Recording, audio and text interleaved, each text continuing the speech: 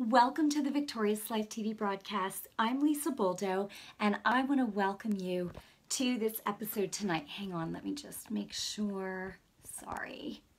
Okay, there we go. Tonight in this broadcast, I want to talk to you about taking a stand against sickness. This is something that the Lord put on my heart, oh my gosh, early this morning, and you know, I've just been meditating on the Word of God all day long regarding this subject. And this is something that as believers, it's time, I'm telling you, and you can type in the comments, it's time that we take a stand against sickness. Too many believers are passive when it comes to, you know, sickness and disease, and even so many people are, they're even, some people think that God is punishing them, or that they deserve it somehow, or that God is getting glory from this, from them being sick. That is not our God. That is not what Jesus did.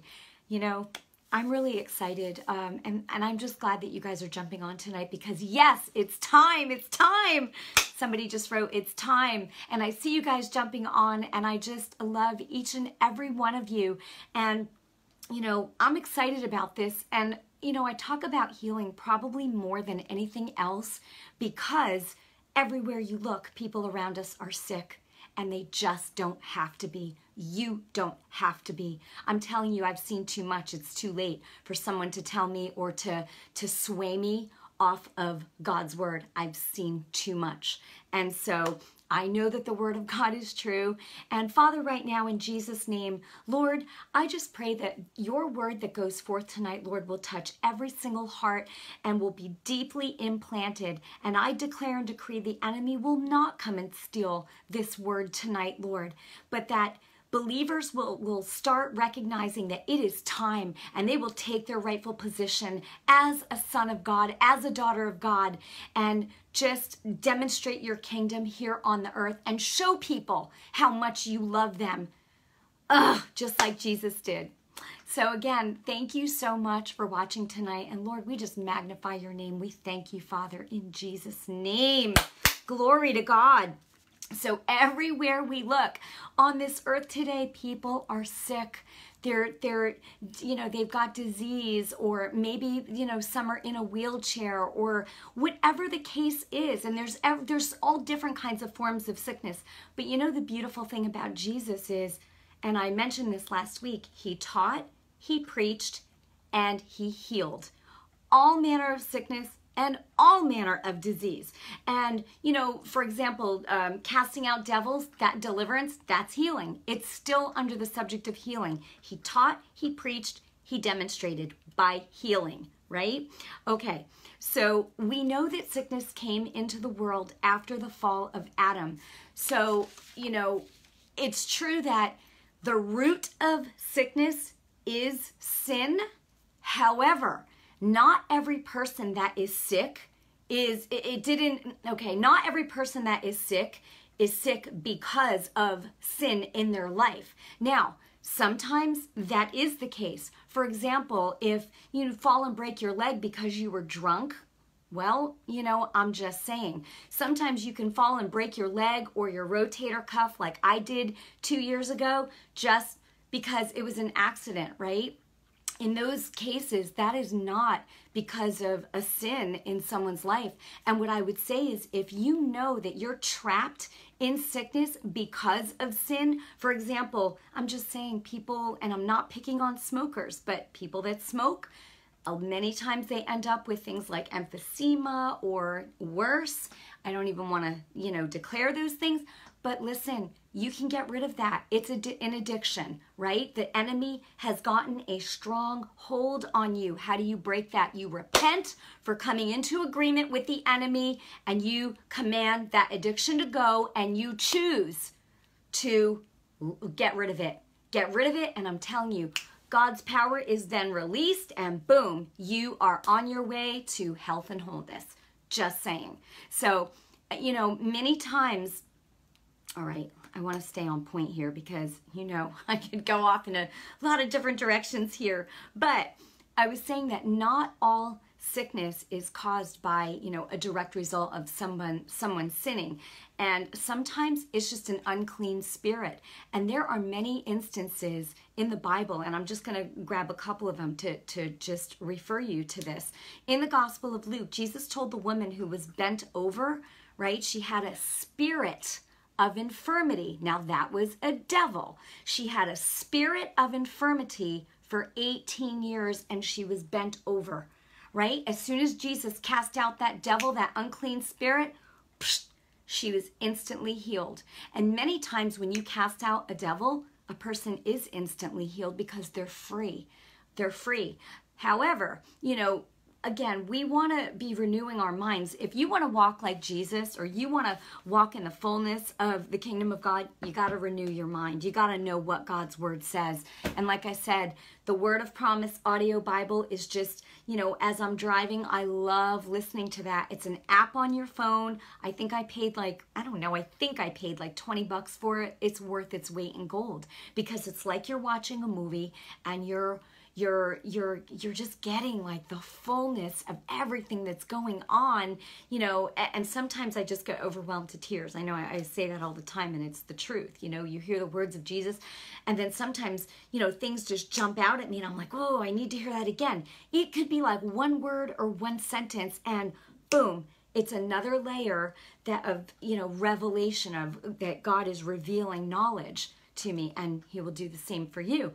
And, or if you're reading the word, the same thing happens. Scriptures jump off the pages because they could be for you in that moment. Okay, so that was one example. And then in Luke 9, Jesus casted out the unclean spirit from the boy who had seizures, right?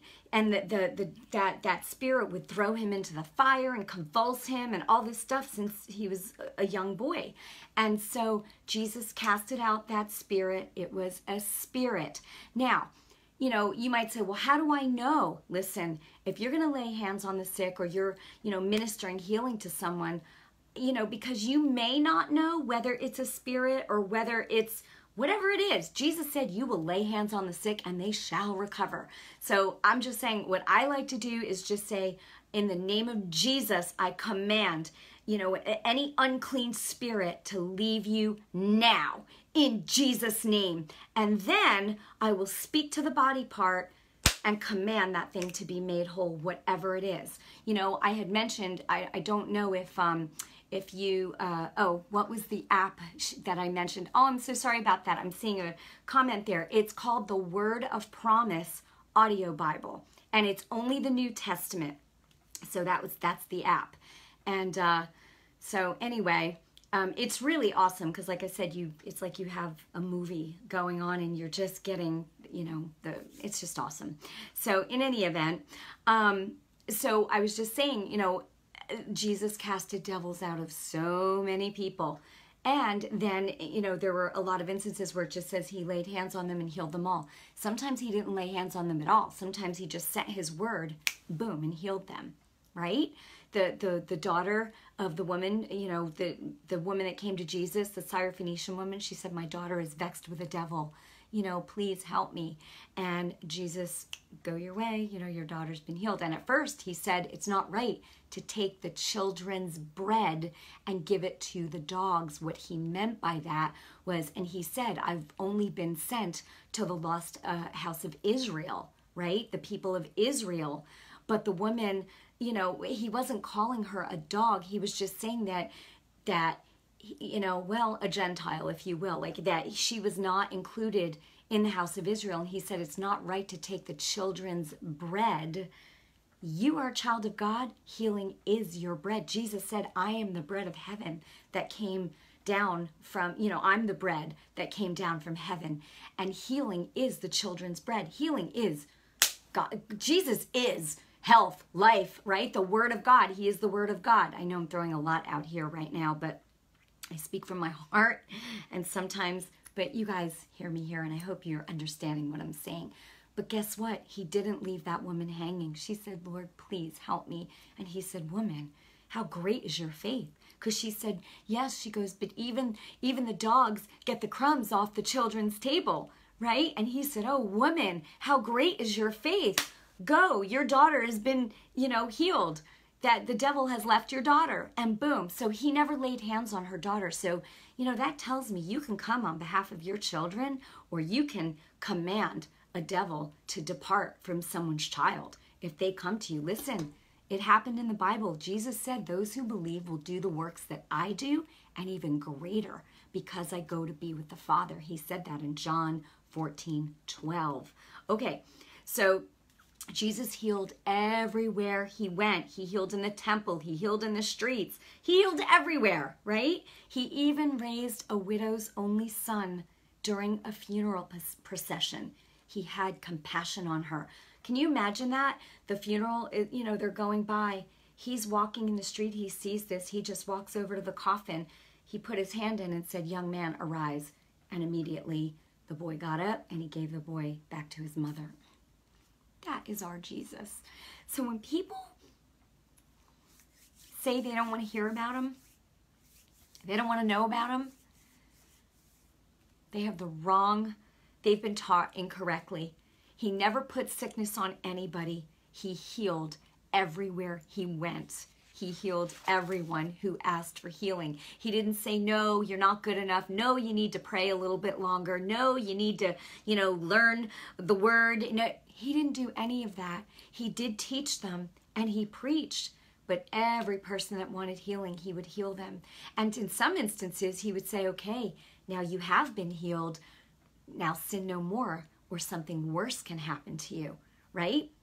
There was a man in John 5 who, in John chapter 5, a man who was lame for 38 years.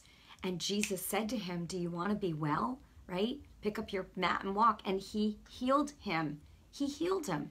And then Jesus found him in the temple later and said, see, you have been made well. He said, now don't sin anymore, lest a worse thing happen to you. So in that case, that tells me that there was sin in that man's life. But guess what? Jesus healed him and then said, in some cases he told them, then healed them. And in a lot of cases he healed them and then told them. But either way, the point of healing was to demonstrate how much God loves them and how much God loves you. Now, I got to talk about this. I talked about, the whole point of this message tonight is taking a stand against sickness. Take a stand.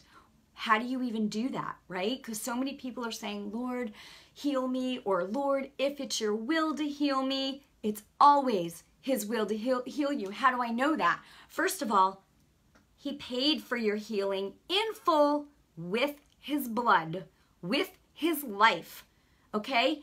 If it wasn't his will for you to be healed, the scripture would not be there. By his stripes, all those stripes on his back, and the Bible says he was marred. He was disfigured more than any human being ever has been. He didn't even look human. Oh my gosh.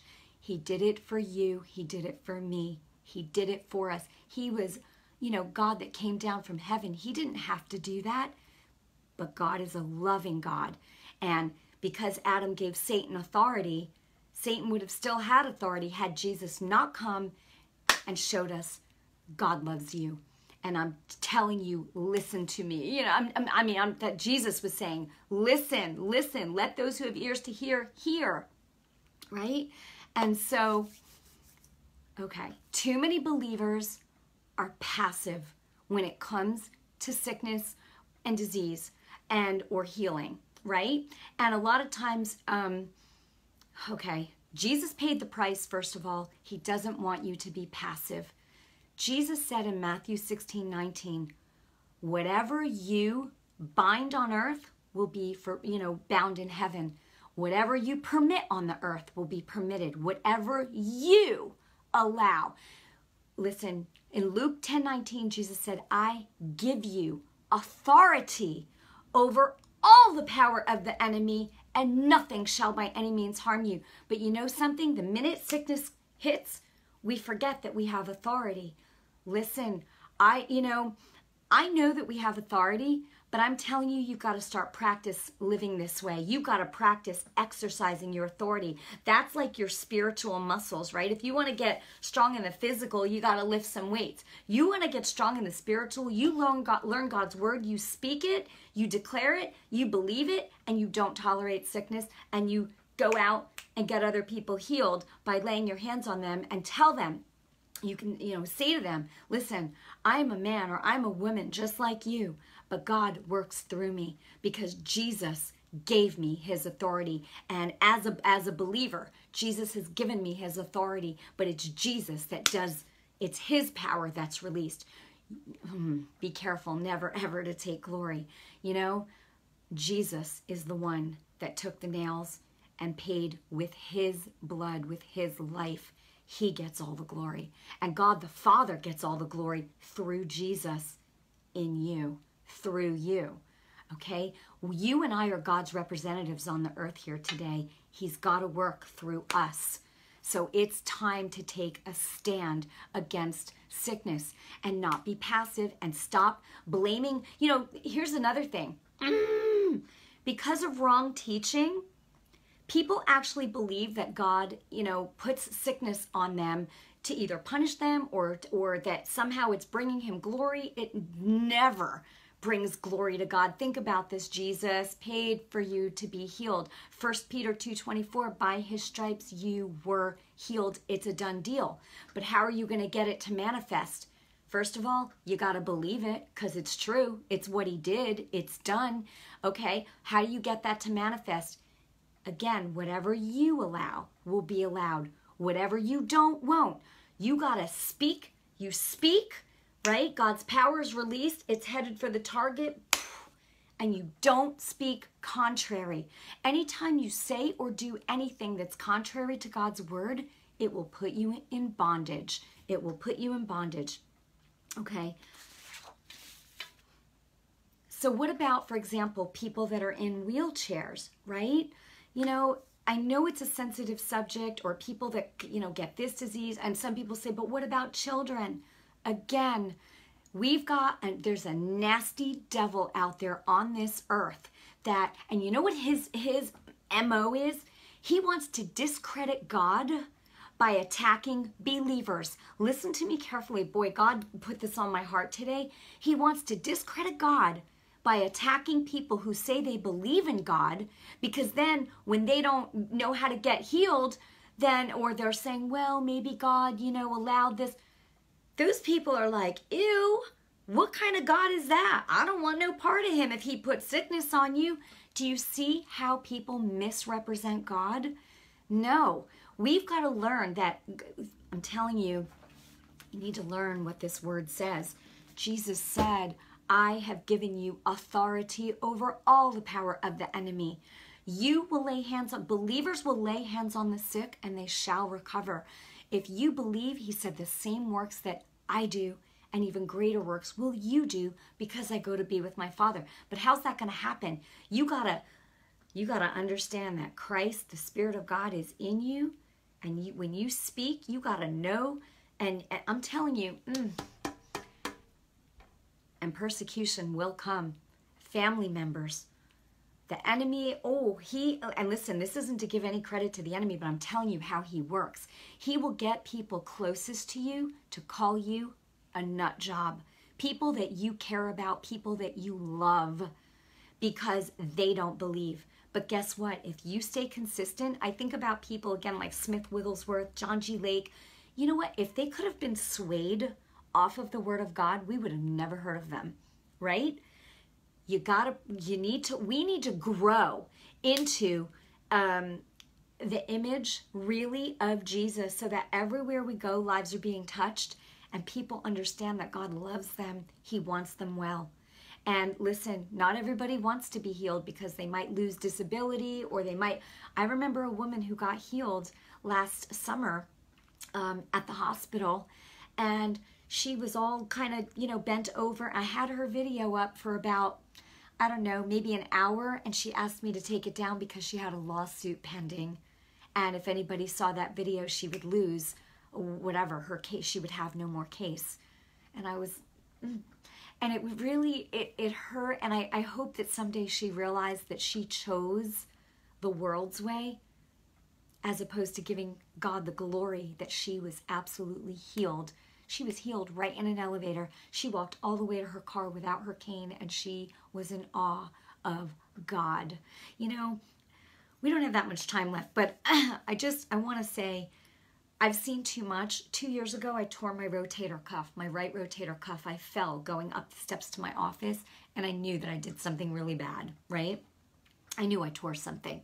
Well, after an MRI, and I did nothing about it for 3 months until it got to the point where it was absolutely unbearable. And I'm telling you, I would feel the presence of God hovering over me saying, why are you putting up with this? And it was true. Why was I putting up with it? I couldn't even move my arm past here. It was awful. And I tell you, I went through, I did have an MRI. It was partially torn, and it was awful. And I knew that physical therapy was not going to heal me. I knew that. And I would say to the Lord, Lord, I know it's going to be a suddenly, and it's almost like I wasn't ready to just receive my healing. I didn't have anybody lay hands on me because I knew I didn't need to. I've seen too much. I was healed. Anyway, I don't want to jump from one story to the next, but 8 months later, there came a day, and I was at a conference, and I was like, Lord, I'm ready. I'm ready. And my friend Trisha was standing right next to me, and I said, in the name of Jesus, I said, Lord, on a count to 3, I said, I am ready. And I said, and when I count to 3, I am going to lift my arm all the way up, and I am getting my healing. And I mean, I meant it. There was no room for anything else except what I was saying, and I meant it from my heart, and God knew I meant it. And I said, 1, 2, 3, and I just, and I made my arm, and I mean, my arm went all the way up, and I was like, because there was no way. There was no way. I could not even lift it a little bit past my lower back, even after 24 sessions of physical therapy. And I knew in that moment I was totally and completely healed. But what happened for 8 months? I was passive. I put up with it. I tolerated it. And there's been other times, you know, with symptoms of asthma. And I'm telling you, when the Lord showed me in Spain, you know, I was having asthma attacks every day. I'm like, what is going on? And the Lord said to me, you partnered with fear. And I was like, So what did I do? I repented for partnering with fear. And I was like, no, I don't allow this. I don't allow this. I'm telling you, you've got my friend, you've got to start saying, and you can declare it every day, I don't allow sickness. I don't allow sickness. I don't allow it. And if there's anything going on in your body, you command that evil spirit to leave. If you have to repent for having come into agreement with the enemy for whatever, do that first. Command that evil spirit to leave now, and then speak to your body part and command it to be healed in Jesus' name, and say it. That's it, and it will be no other way, and that's it. And I'm telling you, you will be healed. You will see the manifestation, because that's how you release God's power, and then it's headed for the target. Don't come into agreement with anything different. And many of you know the story. You probably see this right here. This little, it's just a mark. There's not even any more scar tissue. But 7 years ago, I had a cyst removed twice. But there was a root there, and it grew back a 3rd time. And I was like, no, And I'm telling you, I cursed the seed and the root of this thing, and I commanded it to die. And I said, and I am not going to check it. Because the first 2 times, you know, I had surgery on it twice. Why? I prayed over it, but what was I doing? In the name of Jesus. And then I'd go, did it? I was being double-minded. God showed me that. And it was like, no. And I was like, no, that's it. I cursed the seed and the root of this thing, but did I do it right away? No. I was passive, and I tolerated it for a little while until I just was done tolerating it, just like this. I'm telling you, it's time to take a stand. Whatever you don't allow won't be allowed.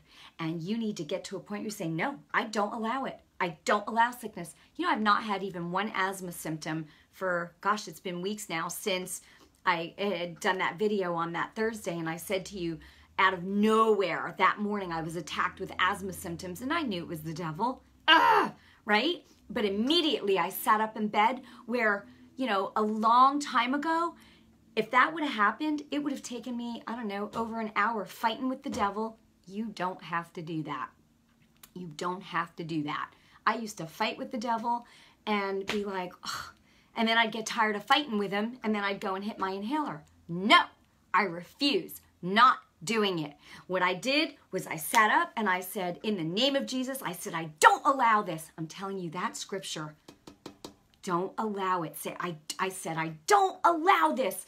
I said, in Jesus' name, I command you, devil, you get out. You get off me right now in Jesus' name. This is what I did. But you can't stop there. It's not enough, you know, and don't just say, I rebuke you, devil, because a rebuke is a correction. You're just saying, I correct you, devil. And he's like, yeah, and? No, you have to tell him what to do. I said, you get out in Jesus' name. You get out, you get off, get it. You do not touch me. I don't allow you. You're not allowed. And then I said, lungs, I'm speaking to you. In Jesus' name, I said, I command you, my lungs. I command you to breathe perfectly, normally, you know. And it was like, it just opened right up. And I didn't have to fight with the enemy at all. And I'm telling you, the same thing will happen for you. For you. I just want to see what else I have here. You know, I said I had surgery on it twice, right? And I did. And here's the thing, though. Surgery removed it, but it didn't kill the root. That's why it kept growing back. If you ever have something that keeps coming back in the same place, it's because there's a root there. There's a root and you need to kill it. How do you kill it? With your words. You believe in your heart, you speak, and boom, that thing doesn't have a chance. You don't allow it. I don't care what it is. I don't care what it is. You kill it. Right? And, you know, Matthew 11:12 says, the kingdom of God suffers violence and the violent take it by force. And that is what I'm talking about, not permitting the enemy to have his way in your life and in the life of those that you love. You know, I'm just saying,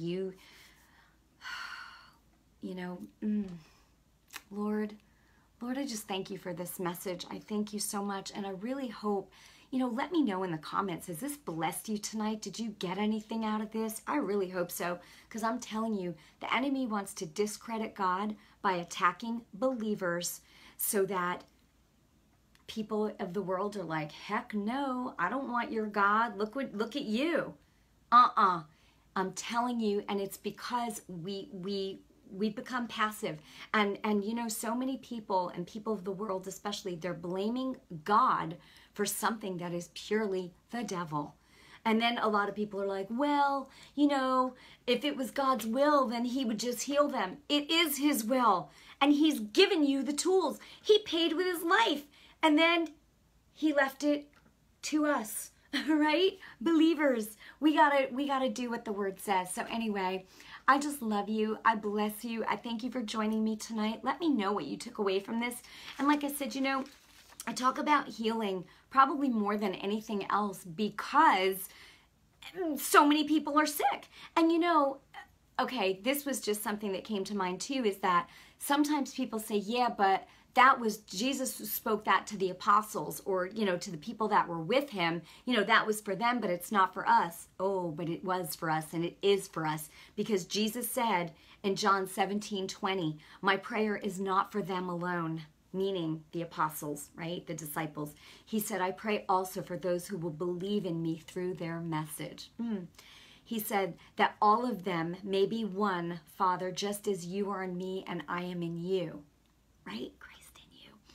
May they also be in us, so that the world may believe that you have sent me, right? He said, I've given them the glory that you gave me, that they may be one as we are one, I in them and you in me, so that the world may be brought to complete unity. Then the world will know that you sent me and have loved them, even as you have loved me. Isn't that beautiful? That's our Jesus. That is how much God loves you. Okay, well, That's the message for tonight. So if this has been a blessing to you, I ask you to share it on your social media. And I just love you and I bless you in Jesus' name. You know, I can pray for you, but just remember that as a believer, you don't need someone to lay hands on you. You need to be laying hands on people. But I'm happy to pray for you as well. So right now, in Jesus' name, I command any unclean spirit that has been attacking any under the sound of my voice. I command you, unclean spirit, to leave them now. I command it to leave you now in Jesus' name, and I command your body to be made whole. Your body and your mind. In Jesus' name, from the crown of your head to the soles of your feet, every cell of your body be healed and made whole in Jesus' name. And so be it. Amen and amen. And I will see you next time. God bless you. I'll talk to you soon. Good night.